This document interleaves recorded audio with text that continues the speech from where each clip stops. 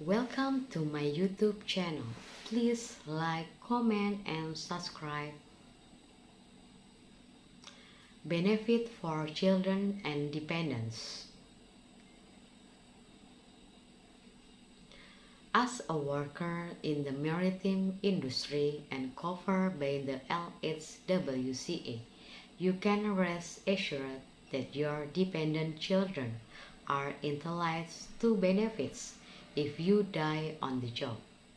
If you are the dependent child of a deceased employer, your representative can file your claim for benefits on your behalf.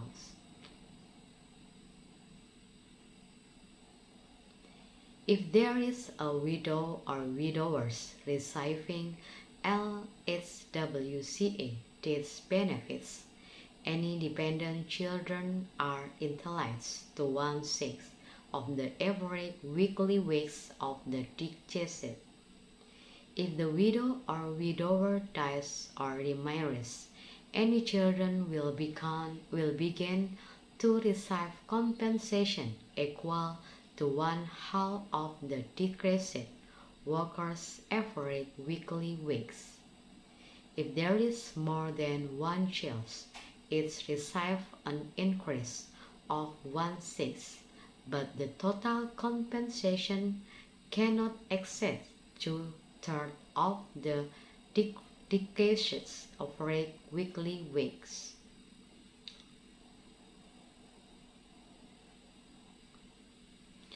If there is no living spouse and no living children, LHWCA benefits can be dispersed to other dependents. This could be siblings or grandchildren, but to receive benefits, they must satisfy the definition of dependent. In other words, they must have been financially dependent upon the employer at the time of his or her death. And then next, about funeral expenses. Death benefits through the LHWCA also include coverage of funeral expenses up to $3,000. To receive this benefit, you or your lawyer must complete and file Form LS 265, which is a certification of funeral expenses to the OWCP.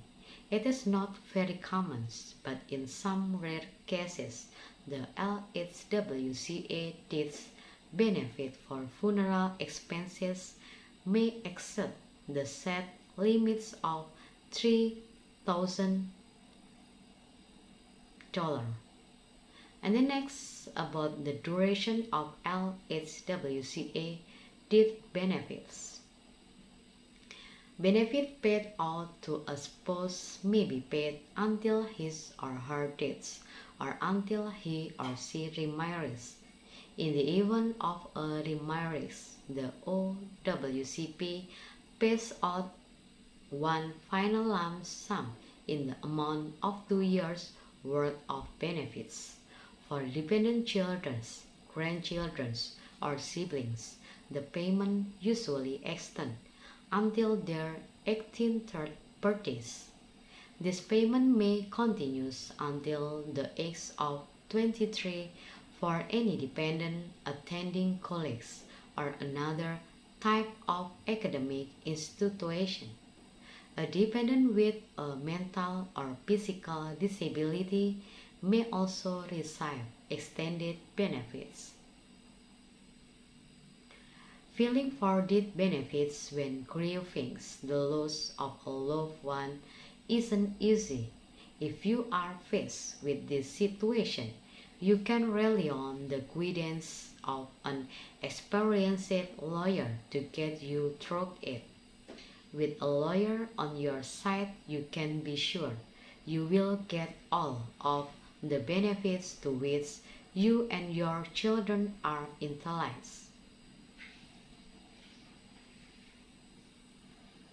And then longshore and harbor workers compensation is death benefits. The longshore and harbor workers compensation X or LHWCA provides benefits for you if you qualify under the law and are injured or become sick because of your work. Your dependents are also entitled to benefit through the LHWCA.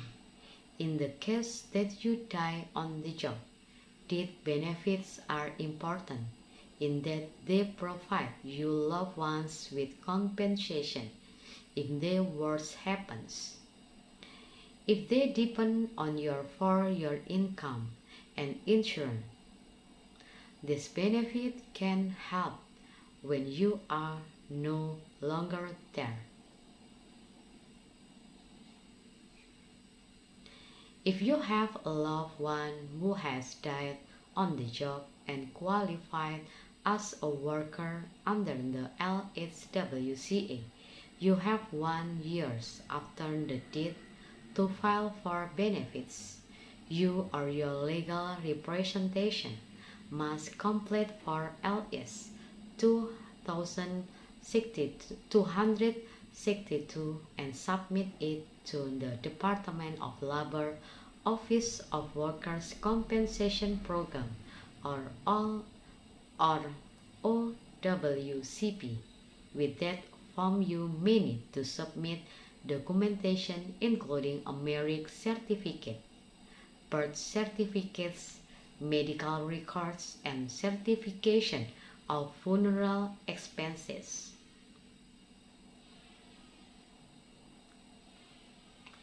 And then next about widow or widower's benefit. If you are married, your benefits extend to your spouse in the event that you are killed on the job or an incident or exposure at work contributes to your death. This benefit is awarded will be paid to the widow or widowers of a deceased worker forever or until a remarries. The amount a widow or widower receives is equivalent to one's half of the worker's average weekly weeks. Thank you for watching this video. Don't forget to give like, comment, and subscribe.